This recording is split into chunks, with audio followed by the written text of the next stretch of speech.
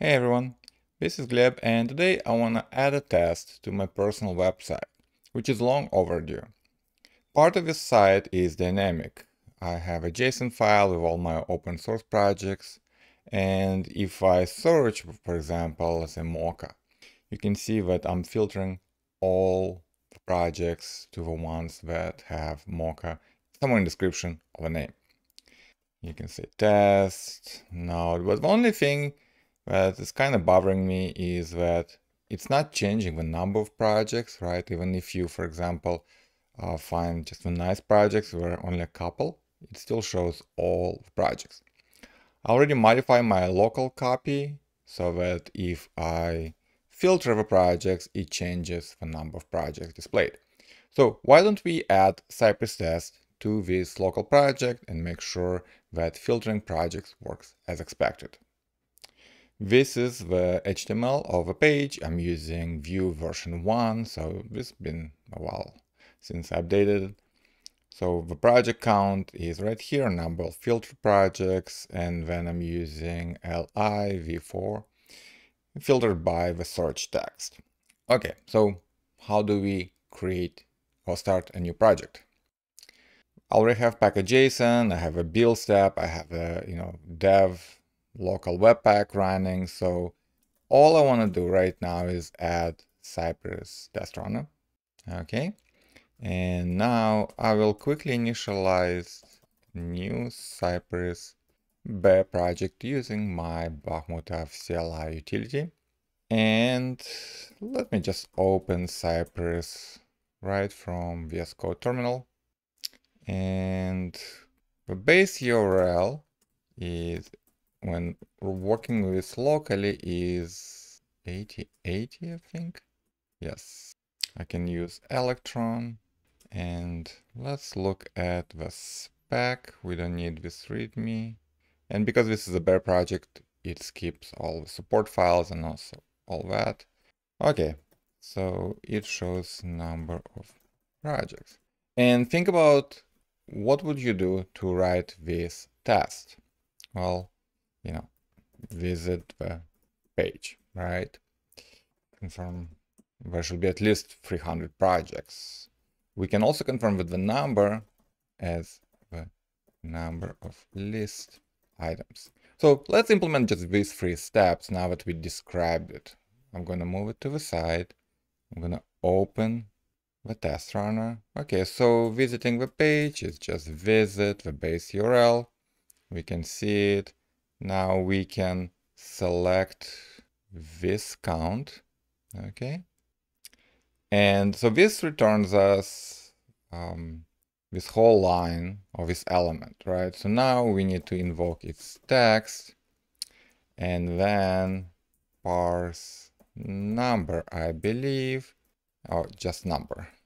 I always forget which one handles spaces, which one doesn't. And we can say should be above 300. Okay, so no, not yet. Parse number, parse int. Okay, well, you kind of guess how I'm programming all of my tests. Don't have to remember it exactly. I get instant feedback from the test runner just to see where I went wrong. Okay, so that's great. We confirm that more than 300. And then we know this number. And now we want to confirm that the number of items in the list is equal to that number n. Now, in my HTML, you can see the projects and inside were li elements. So we can get projects li should have length n.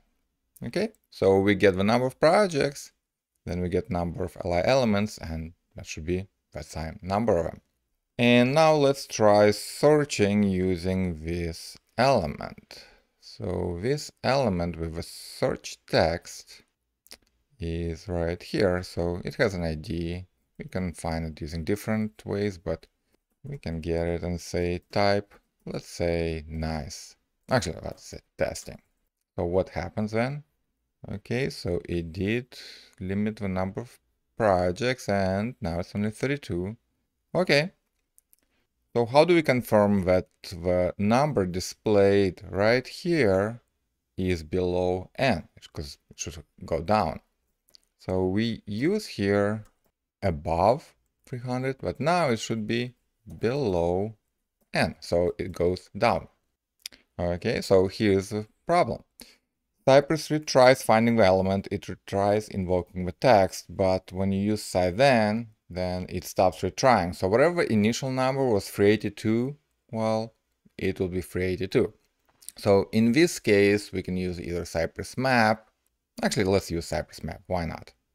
Gonna close Cypress and we'll install Cypress map plugin. Open Cypress backup.